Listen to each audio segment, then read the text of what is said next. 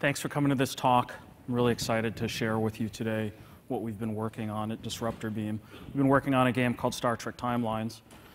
Just to give you a little bit of background on the company, we started as a non-Unity company, so we shipped our first game called Game of Thrones Ascent about 2.5 years ago.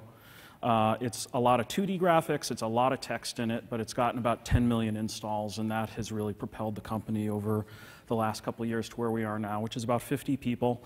Along the way, we discovered that the pain of shipping on 3 different versions of our own client, so Android, iOS, and web, was just insanely painful. So we didn't want to do that anymore, but we also wanted to bring a lot of depth and 3D graphics and really console-like production values to our games. And that's what led us to make the decision about 2 years ago to move towards Unity as our platform. So I'm going to tell you a little bit about what we're building first and just give you a preview of the game. And really, for the first time today, we're going to be diving into the technology of Star Trek Timelines to show you a little bit about how we're building this game. Is anyone here a Star Trek fan, or do you like? Okay, awesome, good. All right, so you don't need me to tell you that this is probably one of the largest franchises in the entire world. It has about 100 million fans in the world. So it's really big. There is no Star Trek multiplayer game on any of the app stores today, so when we launch this game, it'll be the first. What did we want to accomplish with this? So there's a few things that this game really needed to do, and that's some of the in-game graphics, and I'll show you a video in a moment just to show you a little bit of what the game actually does. But first of all, we wanted to up our own production values as a company from the 2D graphics we did with Game of Thrones and do something really amazingly immersive in Star Trek, but not just relative to ourselves. We wanted to create the best mobile 3D graphics space exploration game that had been ever made. So we really pushed ourselves to do that, and you're going to see a lot of the technology when Jason talks to introduce you to how we actually did some of this stuff. And by the way, I noticed in the agenda it listed us as a beginner talk. I have no idea how that happened, because this is the opposite of a beginner talk. You're going to learn some amazing stuff that I don't think anyone has ever done before in Unity, which is really cool. It's also a multiplayer game. It's got a big galaxy, so you can travel all over the place. So we had to develop methods for kind of refactoring the MMORPG experience into something that could fit into mobile. We had to develop new ways to deliver assets to people kind of on demand, specific to particular scenes and whatnot. And it's just beautiful, and there's a lot to do in it. So it's a type of game that I don't think anyone has ever experienced on mobile before. And to kind of give you a preview of that, I'm just going to show you a quick 1-minute video of some of what happens in this game. Now, when people look at it, sometimes they think that this is a console game, but in fact, the graphics that you're seeing here will run on an iPad. And we're going to be shipping this game on Android devices, iOS devices, WebGL, PC. So there's a lot of different ways to actually play the game. So this is just a part of the game called Starship Battles. There's several pieces to it.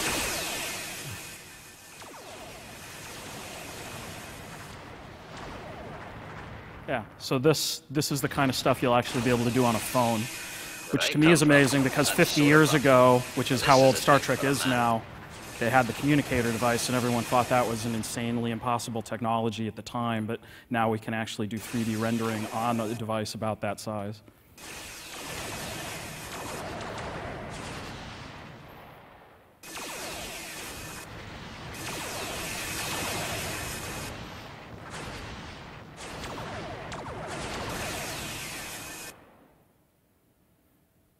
All right, that's just a part of the game. So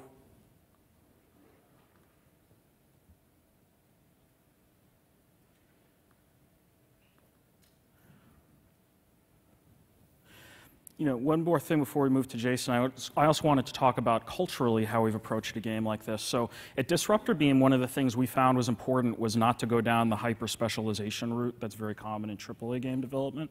So for us, we love deep skills. We love people to know how to program shaders from scratch, but we're not looking for someone who's just a tech artist. We're not looking for 3D artists that just do texture maps all day. We're looking for people who can really do a lot. We have team members who have really broad technical skills, but virtually everybody gets involved in highly creative aspects of the game development process. 3D artists that we have in-house are cross-trained in things like tech art, shaders, coding, et cetera.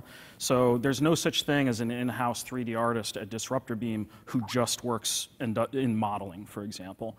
You have to actually do modeling, bring it into the engine, do your own shader work. If there's really, really advanced shader things, then we have people like Jason who can help you figure that out.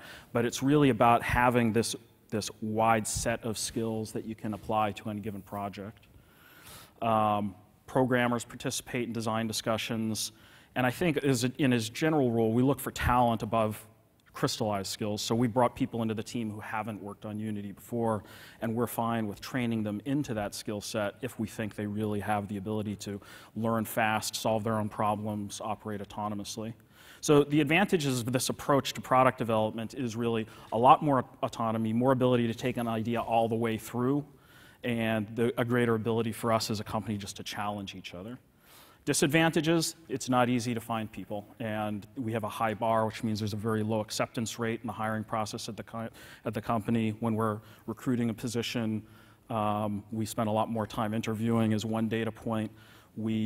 I'll just give you what the funnel looked like for the last 3D artist we hired. We had 350 applicants, and we did portfolio reviews on about 50 of those, and that winnowed down to 7 interviews. We hired 1 person. So that's what our hiring process looks like at Disruptor Beam, and it's something we spend a lot of time on to get the right people.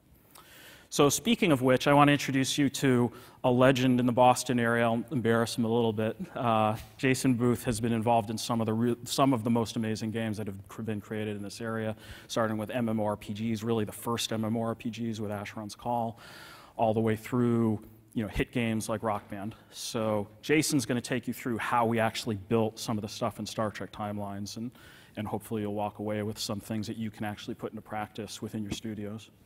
Jason. Great. Thanks. So yeah, I've done a lot of roles. I actually dropped out of music school to get into the game industry as an artist, and now I mostly write code. So we had a bunch of goals we set out for the project in the beginning. High quality visuals, but running on an iPad 2, which is an incredible pain point. We needed to ship on many platforms at once, including WebGL, which is another pain point. And we want to be able to dynamically download new content to the game without going through the App Store submission process, new missions, new areas, pretty much anything that we want to add to the game we should be able to do without shipping new content. And so for that, we need a really rapid content pipeline. And then free-to-play games are really about low-friction experiences. If you have large downloads, large loading screens, any sort of wait or annoying experience, people will just stop playing right away. So we need the app to be really tiny, and we need minimal load times throughout the entire app. So I'm a big fan of procedural generation. I like it as a tool more than as a solution. And so I'm going to talk a bit about some of the stuff we do with a lot of shaders and stuff like that to generate a lot of our content. So these are what I call one-click results. So you go into our editor tool, you hit a button, and this is your starting point. It's just sort of randomizing all the parameters and producing scenes. So I went in, clicked 4 times, and these are the 4 shots I got for areas. And then you would go in and customize this and take it further from there. So it's a great way to sort of get your starting point. So the way this works, when we built the system, we weren't sure about a lot of aspects of the game design and what we needed to do. So I took a really conservative approach to make sure that it could work in runtime or as a compile time tool. So we generally have, for each system, we have a couple different components. One is a generator, which holds all the information about the procedural generation. I tend to use curves for probability rather than using ranges and things like that. And so that gives us a lot more control over things. And then when we have things like lists of textures, we actually have to be careful because if you had this shipped with the game, it would then include all these texture references, and we don't want that. So what I actually do is I write a little custom editor and an attribute that makes a string look like it's and act like an object reference. And this also gives me a place to verify that people are putting the right type of content in there if I want, which is a really nice way to do it. So when the generator runs, it creates a descriptor, which actually holds all the data about how to construct a planet or whatever the particular piece of content is. And so this is nice because it doesn't mean we don't have to manage all the materials and things that are created. They'll all get created at runtime rather than having all these files all over the place. So you can kind of think of it like an inline material and mesh and other stuff. And then to coordinate all the colors of everything, we have a lot of different types of palettes for the backgrounds, for the planets, things like that, so that we can set all these colors in sort of a set that gives it a nice look together and coordinate it. So I'm going to go through each layer of the rendering and how it works and some of the tricks used. So first up, stars. I do the stars basically in a vertex shader. All the stars are created at 0, and then information in the vertices allows me to push them out into the world, and then pulse them and animate them, and actually have an index stored in there as well, so I can easily say, hey, I want less stars, and start basically turning the alpha to 0 on some of the stars. And if I need more than the 3,000 that are in the initial mesh, I just instantiate this mesh and give it some random rotations, and that gives me complete control over how many stars and how dense I want it, very, very cheaply with no overdraw, because we're not drawing like a giant cube map. The nebulas, what I do is I pack a lot of noise textures together that I generate in various programs. Essentially, I use 2 channels of the noise for the basic shape, and I use a third one to distort it and sort of clamp the ranges of it, and then I tend to use gradients to map the actual colors to them and blend them together in different ways to create the nebula backgrounds. And so these have a little distortion animation on them and stuff that kind of makes them shimmer, which looks really nice. So this is probably the weirdest effect in the game. I wanted to get more of a 3D fog than normal. So what I actually do is I render a very similar pass to the nebulas into a really low-res buffer.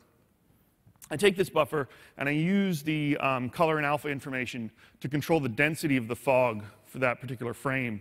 And so this allows me to cut out spots of the fog so that the stars will show through and the background will show through more clearly, and gives the fog a more textural look. If you turn it up too high and you don't get the parameters right, it can look a little funny, a little too exaggerated, but if you use it right, it really adds a nice three-dimensional effect. But I really, so the next thing is the flotsam, which is essentially how we strewn objects around the world. A lot of games will use just sort of random to do this, and random just looks random, and I like coherent noise for things like this. So what I did was generate a cube of 3D noise that I cache as just a float array, and I use that to look up rather than actually generating the noise on the fly, because it's too slow to do that, especially on something like the iPad 2. And so I'll use that same noise, and I'll just use different frequencies of it, basically subtracting it from itself to create almost like a Swiss cheese pattern. And then I'll use one noise over the whole level so that it never repeats. And so it's a very, very fast way to create a coherent look to your random functions rather than just sort of scattering things randomly. So the next effect is what I call the mist. And it looks like we've lost internet, so I'll just flip and show the video. So I wanted to create a real volumetric effect, and I played around with a lot of like ray casting techniques, things like that. Couldn't get anything that would be fast enough and work right. So what I did was I took a bunch of planes for each little chunk of the mist, and they're all intersecting each other. And then if you would turn on edge, you would see this really nasty artifact. So what I do is do a dot product versus the camera and figure out where the edge is and just fade it as it's on the edge. And so then I just put these all over the scene to create, using the same noise functions, to create a really nice sort of volumetric effect as you fly around, which I can then fade out as the camera gets close. And I can also fade out as it gets close to Z-buffer objects. And so this gives you really nice volumetric effects, but it's got one sort of fatal flaw, which is that it creates a massive amount of overdraw. So, let me get back to my format here. And so yeah, so you can see like the scene is just covered with all these planes, right? And that's going to kill our fill rate. So what I do for this is I render this to a low-res buffer. I downsample the depth buffer, render it all to a low-res buffer that's either 1/8 or 1/4 of the screen resolution, depending on the platform. And then I resolve that back to the main frame buffer. And I use the difference between the low-res depth buffer and the high-res buffer to figure out which pixel to pick. If you choose essentially the nearest depth value, then it'll fix up all the edge seaming, assuming you've Z-tested all your particles. in your shader. If you don't understand how this works, it's been used in a bunch of AAA games, like Batman Arcane Asylum used it. I've actually released all the code on the App Store. And so this is a great speed up because if you want to have lots of alpha in your scene, and it's particularly low frequency information, you can render a ton of alpha planes with this and then blip them back into the scene, and it ends up being 30 to 40 times faster than if you would actually render them at full resolution. So as soon as this gets approved, it'll show up on the App Store, so people can just download it, and it's free. So putting the layers together, we start with the stars. We bring in the fog, which is the sort of dusting layer. Bring in some nebula. Bring in the mist, which is, again, easier to see when you're moving around the level. And then bring in the flotsam and asteroids. And so you start to get the backdrops procedurally built. So next up, I'm going to talk a little bit about the planet rendering. Oops. So the first problem is with mapping a sphere is you have the problem of the pinching at the top of the sphere. It's not very easy to modify your textures to fit with this. So a common trick to get around this is to use triplanar texturing. And basically, in my case, I just use the vertices to generate UV coordinates from each side, kind of like you have projectors around your object and you're projecting onto it, and then blend between the textures. I could have gotten away with 2 textures here, but I use the third because it gives me more variation in how the planets come together. And then one thing that's common throughout almost everything in our game is we don't have traditional textures. We tend to pack a lot of information into textures. So the planets use a texture which is essentially a height value and then the first 2 components of a normal map, basically the offset in X and Y in tangent space.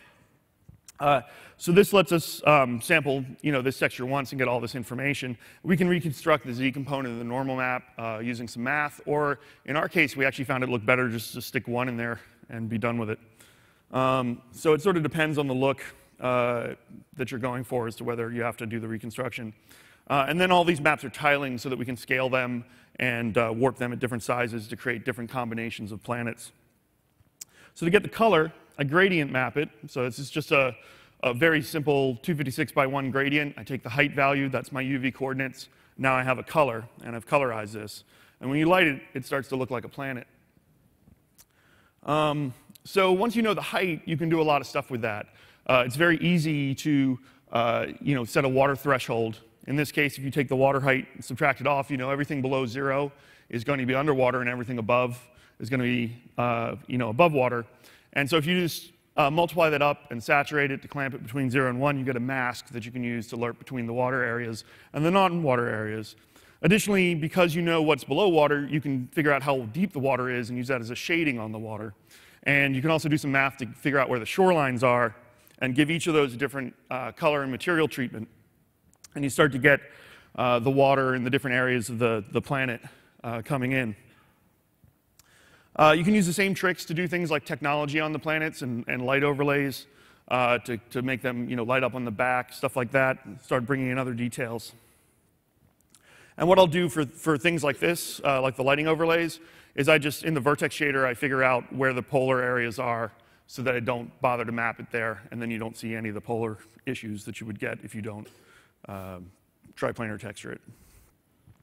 So next up is the clouds. I want these to roll and morph. So what I do is I take 2 alpha 8 textures and I move them really slightly differently from each other and then multiply them together so that you get a Boolean of the 2 textures. And so this creates a rolling effect where the edge is always changing on the clouds. And I use just a PAL function to control the overall level of the clouds. Now if you raise it too high, it sort of oversaturates, but within some reasonable parameters, it looks really, really nice and gives you nice control over the cloud density. And so if we want to do cloud shadows, we can just compute that same thing, but we can use the light vector to offset the UVs to basically shift the area we're computing shadow for away from the sun. And then we know where the shadows go.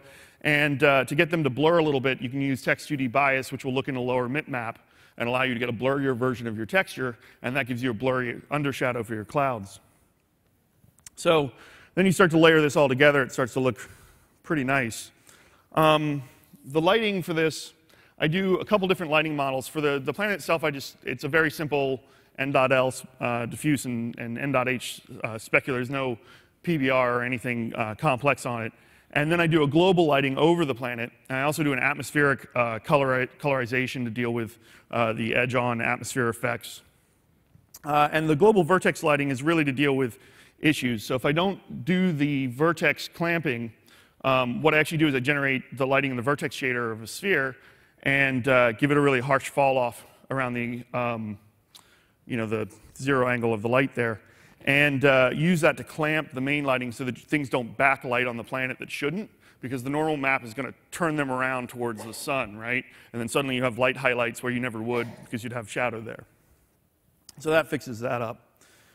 So this is just using a bunch of palettes, randomizing the parameters with the same 3 textures. You start to get some really different planets right away, different types of landforms, different water levels. And you start getting all this variety. When you actually start to mix in different textures with this, you can get some really, really diverse planets. Oh, hey, video's back. And so these things hold up when you're really close to them as well, which is really nice. Maybe video isn't back. Let's go here. There we go. And so, we can actually get really close to these. Everything holds up in detail. I'm just randomizing the parameters here so you can see how in real time it's all adjusting and just generating new planets as I hit the button. So yeah, shaders are awesome. They're also really fun to program, so if you're afraid of them, don't be, because they're some of the most fun stuff to do.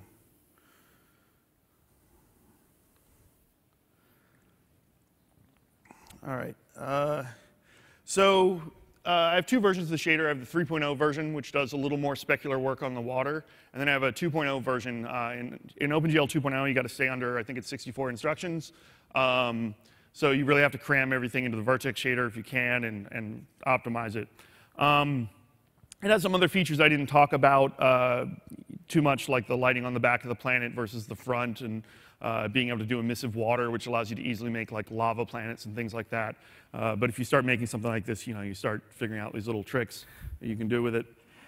So next up is the ship rendering.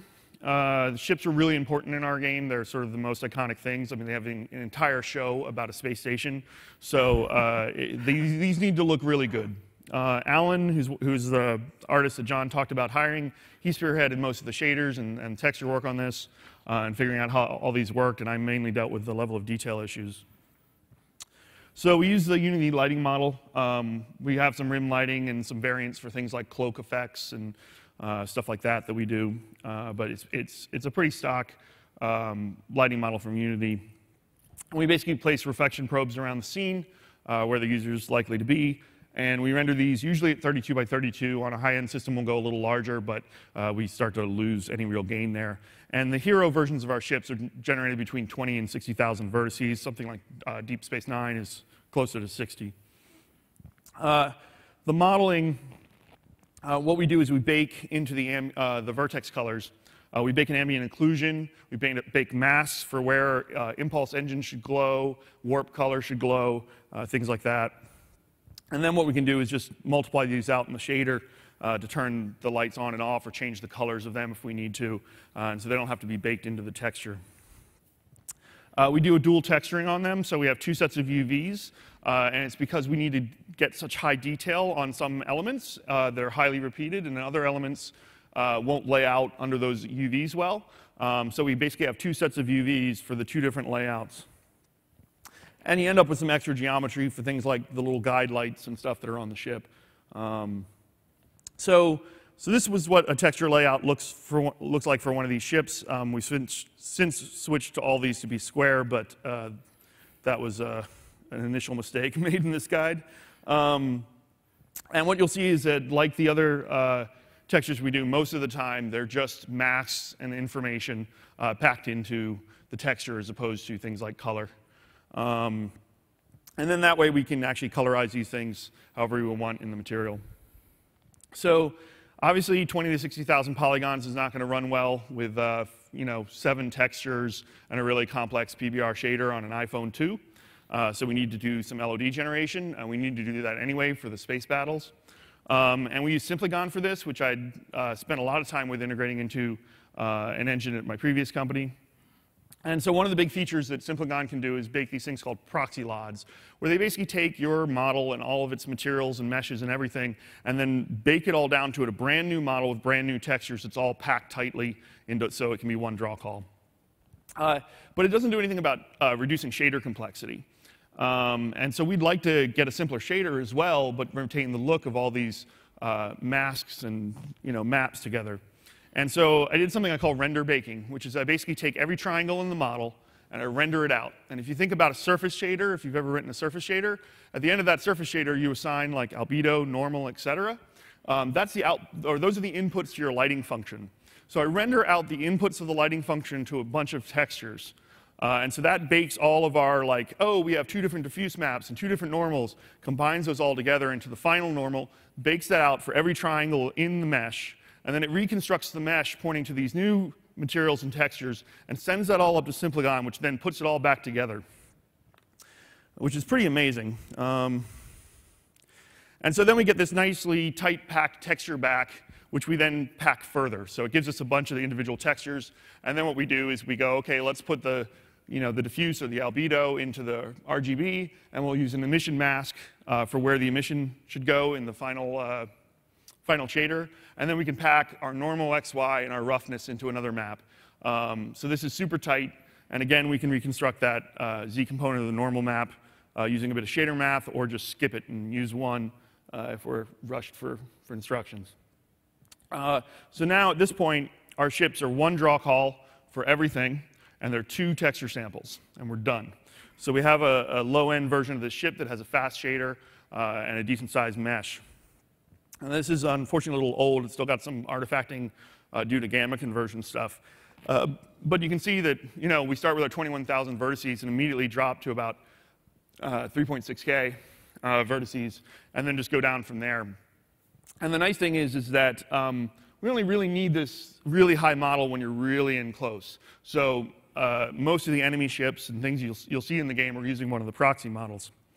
And then we just use this to make the player's ship, which they may have paid money for, look really, really amazing. So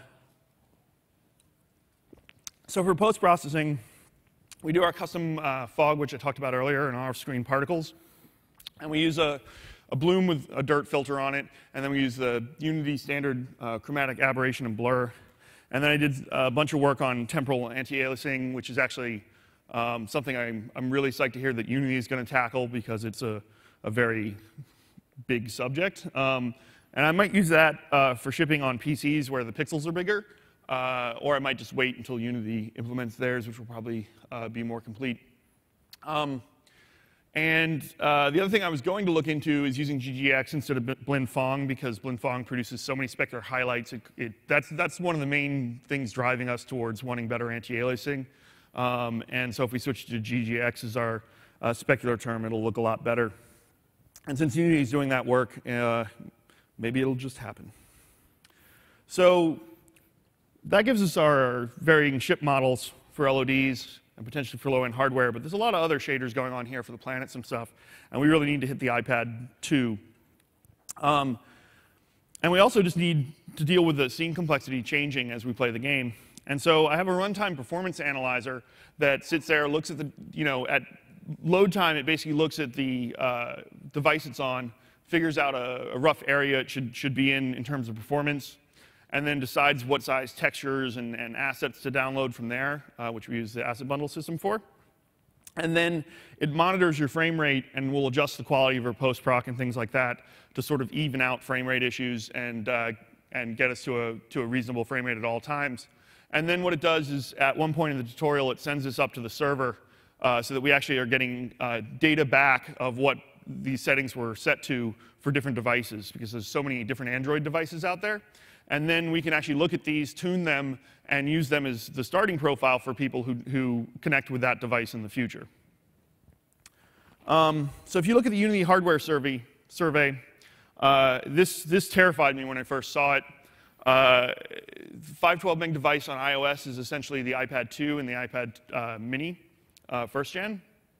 And I was like, this can't be right. Like 31% And so I did a bunch of things to verify this, including checking our own data on our last game about who was paying for our game. Because I thought maybe these are old devices that people with kids are using and they're not downloading apps anymore and we don't have to worry about them. And our numbers pretty much exactly match these.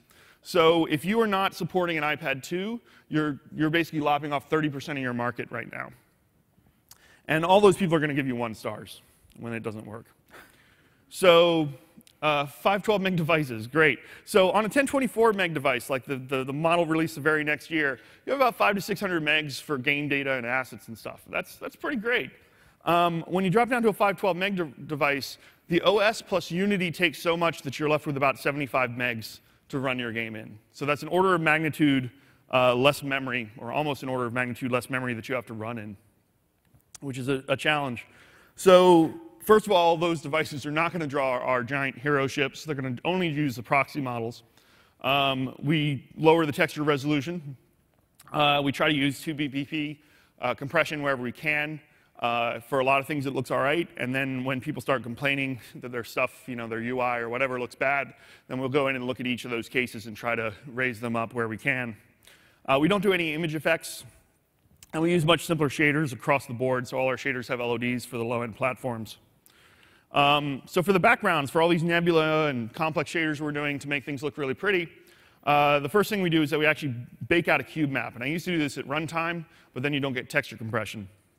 So I bake the whole thing out as a compile step, including the mist, which is a sad loss I may try to rectify in the future. But all the nebula and dust and everything are all now in a cube map, which draws very fast. And then I do the same thing for the planets. So the planet's a sphere. It's very easy to unwrap this into essentially a flat plane. And I fake some lighting on it and render a texture, and now I'm just a diffuse texture, and I'm done. And once you put the clouds and the atmospheric effects and things like that over top of it, it's not as big a deal as I originally thought it might have been. And it tends to look pretty good. And because these are texture compressed, you're saving a lot of memory anyway.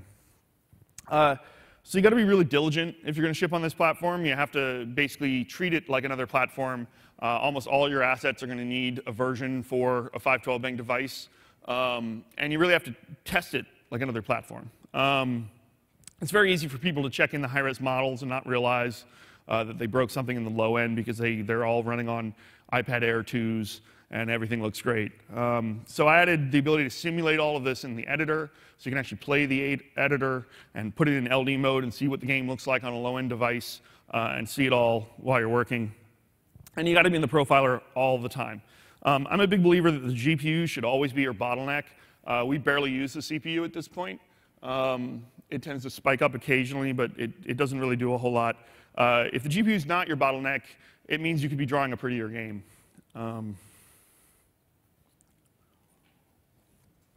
So here's a game running on an iPad 2. Took a couple screenshots from it. It all looks very similar. You get a lot more sort of edge aliasing from resolution issues and things like that. But overall, it plays and looks pretty good and maintains the 30 frames a second through most of the game, or at least the parts we've optimized. We have a lot more to optimize, but it's getting there. So next I'm going to talk about dynamic content. So the early approach, the advice I got from everybody when we were on Uni 4 was like, steer clear of asset bundles if you can do that, because they have a horrible reputation, and I have to say the reputation is kind of deserved. So my initial attempts were to squeeze the base assets that the game needed into 100 megs and figure, okay, we'll figure out how to update those later. And then all the scenes, all those descriptors were serialized into JSON, which we could deserialize and reconstruct on the fly. And this worked pretty well, but it was a lot of code to maintain because I wanted to do it all asynchronously while you're flying around, going from place to place, so that you would never notice that you were loading. There's a lot of character portraits of all the characters in the game and icons and things like that. And then you have the store where you're going to have like today's sale and all those things. So those were all PNGs loaded off the web server, which is great because it meant the content people who were doing that work didn't have to understand, our marketing team didn't have to understand Unity. They could just drop stuff in a folder and be done. But there's a problem with this is, first of all, that WebGL really needs to be tiny. WebGL, when you run under WebGL, the app will not show anything except blackness until you actually finish loading the initial code, compile it, and then load the initial resource bundle. So if you have a really large app in WebGL, you're going to lose most of your players right at that initial load. And so you had to get everything out of the main app. Loading PNGs through the www interface, that causes massive blocks on the main thread, and you don't get texture compression, which is the problem on low-end devices. So even though Unity has these options, they're not really usable for anything beyond prototyping. And then we had a bunch of design changes as the design actually hardened, and suddenly a lot of the requirements that were initially put on the system weren't needed anymore, so I could really get in there and optimize this. And so now everything in our game is in bundles. We tend to pre-cache things. As the user's moving around, when they discover a new area, we'll start downloading that right away. The tutorial can be marked up with commands that say, hey, the ship's going to be needed in a minute, so start downloading it, so that we'd never really see long loading screens unless you're on an incredibly slow connection or something like that. And then everything ends up being in all these different variant levels, and that's a real problem because you end up with duplicate copies of your assets and things for the different versions, and a lot of times those changes are really just texture compression and texture size changes, and so having multiple copies in the tree just for that is a problem for both the cache server and for just workflow and people updating one but not the other. So I'd love to find a way to get rid of that someday. And then we support all the different Android texture compression variants. So if you're on an Android device and you're on an OpenGL 2.0 device and on Android, you probably only support one. You probably support ETC texture compression you support, and then one of the other ones you might support. And so for RGBA textures, they won't get compressed. They'll actually get decompressed. In Unity 5.1, it would decompress them into 444. 4 textures. In Unity 5, it does full RGB 38 or 32 textures for them. So they take up a ton of memory. So we actually make separate copies of all our asset bundles for each Android texture compression format, then look at the GPU strings when you load, figure out what vendor made that GPU and what texture compression formats it actually supports, and then start downloading from those bundles instead. So the result of all this work is that on iOS Universal, we are 39 megs, which is tiny because it basically includes a bunch of different copies of the executable. With app stripping, it'll be smaller than that. And on WebGL, we're about 15 megs of actual code data with 2 megs of data that's included with it, which makes our startup time extremely fast compared to anything else I've seen on WebGL. And we'll likely shrink this more before ship. We still have a little more cleanup to do. It does mean we have over 4,000 asset bundles now, and more every time somebody adds content to the game, which is a lot of asset bundles. But the nice thing is that we only pay for what the user sees, right? They're not downloading every asset bundle on the first connect to the game. They're downloading them as they need them or as they're about to need them. And so that saves us a lot of bandwidth and cost, which on a free-to-play game is very important. So asset bundles, like I said, they kind of deserve their reputation. So in 4, the problem with asset bundles were if you didn't do something right, your assets wouldn't show up. So then they added the dependency graph and solved that for us, which is great, except that we still basically have to do all the same work, because if everything doesn't end up in the bundle, what's going to happen is you're going to end up with duplications. If you have a texture that's used in 2 different materials, and those materials are in 2 different bundles, and you don't bundle that texture, it's going to put that texture into both of those material bundles. And if they both get loaded, you'll end up with 2 copies of it in memory, which on a 512 meg device is going to run you out of memory really quickly. So you pretty much have to get everything into bundles and get it all right, either way. It's very easy to end up, making a bundle of like particle effects, and you run into a case where half of them aren't used in the game anymore, and now you're downloading all this data that you don't actually need. So when you're downloading bundles, in Unity 5.2, we use the www class. Unity's recommendation actually is to write your own platform-specific downloader for this until 5.3 ships, where they're actually going to fix this issue. The problem is that it allocates the memory for the asset bundle in the mono heap. And if you know anything about the garbage collector in the mono heap, once you allocate memory in the mono heap, you never get that back. So this raises your high watermark on your app, and then you have to fit into that much smaller of a space. So if you have really large asset bundles, you're putting 30 megs of stuff into a single asset bundle, well, that's 30 megs of mono heap memory you're never getting back. It's going to allocate that and keep the heap size that large from then on. So that will crash you on a low-end device. So we have to use lots and lots of little bundles to keep things as small as possible. So that's great, but there's a little other problem with Unity, which is that if you go over 256 open asset bundle handles, it won't handle that correctly. This is also supposed to be fixed in 5.3. Unfortunately, that's past our shipping date, so we might end up shipping on a beta. We are currently managing things so that we stay under that right now, but it's not pretty. So yeah, I talked a little bit about having multiple copies of everything in the tree. The other big problem with asset bundles is you're really asked to organize your scene, your project twice, right? You have the project folder as you know it, and you use it all the time, and then you have your asset bundle structure, which is an entirely different structure for your entire game. So I think that's a big problem with it.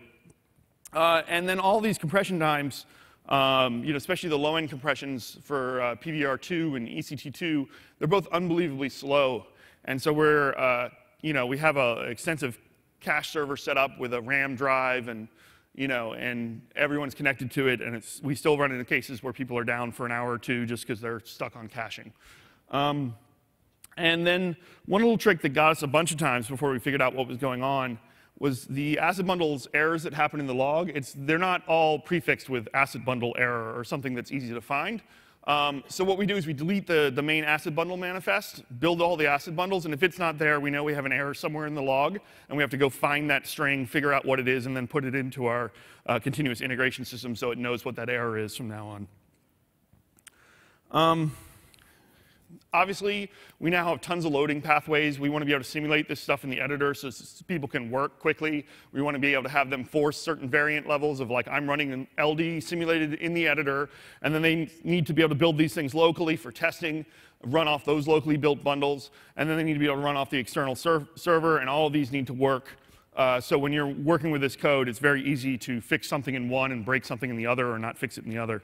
And all this building can create really huge time sucks, and so sometimes it's actually quicker just to push stuff to the actual development server, see if it works, and deal with it than it is to actually build all of that. But it's a little dangerous, and it's not the ideal we would like to be in. So I've written a ton of tooling. If you're going to use a lot of asset bundles, you need to write a lot of tools to find out, okay, is this asset being included in more than one bundle? Are all the right things being included in the right places? And so we wrote an extensive series of tools that allows users to just look at all the asset bundles, find errors by color, roll over them, see what the error is, and then go fix it. But I have another approach, which I'm going to try on our next game. So once the bugs are fixed, I want to try a model where one asset equals one asset bundle. Okay, so basically I'll write a post-processing script that comes along, assigns every asset an asset bundle name based on its path. So it just takes this path and turns it into a name. And if that path contains one of our variant names, then it knows it goes in a variant, and then it's done. And we do this for a lot of our assets already, like images for the characters and stuff. So this has a bunch of advantages. I'll never have to worry about duplicating everything because I know everything's in a bundle and everything's in a singular bundle. And I won't have to worry about assets that aren't needed getting loaded by mistake. My folder structure and my asset bundle structure end up being the same structure. It's just a slight naming convention difference. So there's really no chance of user error here because it's entirely forced by the system. And I won't have to worry about bundle size issues or large downloads because everything's atomic. Obviously, we've got to fix that 256 file handle limit. And I suspect I'll want to do something to merge bundles. My idea here is to basically go down the dependency graph of all the assets and figure out which things are only included in one bundle and then suck them up to their parent bundles. And so every time you make a change, this might change the bundle layout, but everything will be reasonably bundled together in optimal packages at that point, and no user will ever have to think about it. We'll still have lots of downloads, but less if we do the merging. And reorganizing our project will actually change our asset bundle names, which may or may not be a problem a couple times. And it'll bundle everything. So it's going to bundle a bunch of things that we don't ship, but it's not really going to matter because nobody's ever going to download that stuff. It's just a little extra space on the server.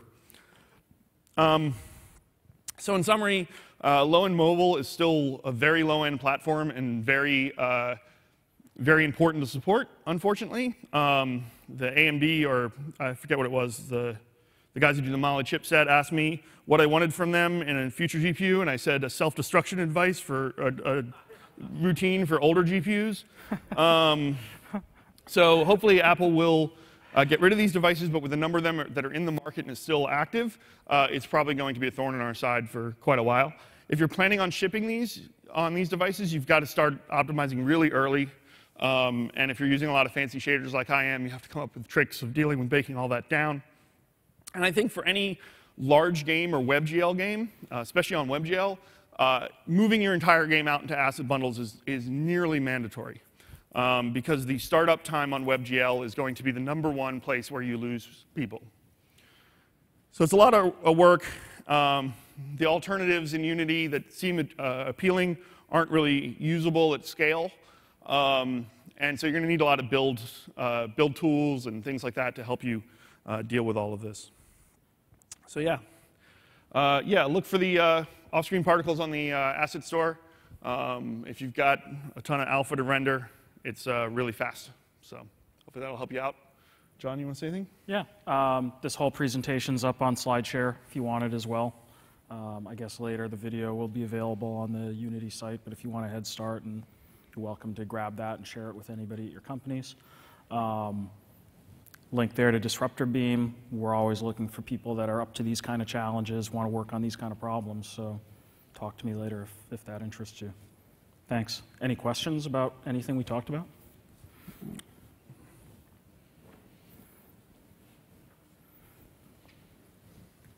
That was awesome.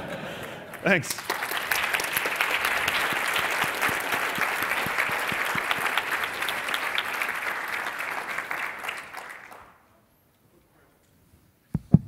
Quick question about the testing bundles in the editor. Yeah. How did you get around, or did you find a way to get around the lovely pink shader issue? Oh, you mean when you're set to iOS or Android? I don't. I mean, there's not really anything you can do. What I do support is if you say I want to load from web bundles, you have the choice of whether you want to load for your platform or the platform that the Unity editor thinks it's running. Right. Okay. So. Thanks. Hi, great talk. That was really insightful. One thing I kind of latched onto earlier, I remember I've written a lot of shaders in the past, and I was trying to use Alpha 8 just to save texture room. But I recall running into a problem where Alpha 8 would get expanded into all 4 color channels. Is that still a thing? Can we? I don't think so. I haven't, at least on any of the platforms we've been running on. I've tested it on Android, iOS. You know, obviously any PC is going to be fine. From everything I've seen, Alpha 8 it stays Alpha 8 forever, which is great because Alpha 8 is a wonderful format if you do lots of shader tricks and stuff. Cool. A performance concern we've been hearing a little bit about with WebGL is that the compiling of shaders on WebGL can take a lot of time and resources in certain cases. Are you taking any special steps to keep the load time relatively short on WebGL around that? Yeah, what I do is I put most of our common shaders into a bundle, and at the very beginning of the app, I download that bundle and I create one of the new bundle variants from code by scanning the shaders, and then call warm-up shaders on that so that they're all warmed up at the time while we're loading the title screen and playing the intro and stuff like that. Cool.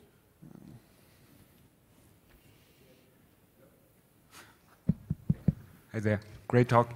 I'm wondering if using the new asset bundling system from Unity 5 or still the, more the manual approach. Yeah. Because I figured like the dependency tracking is quite great in the new.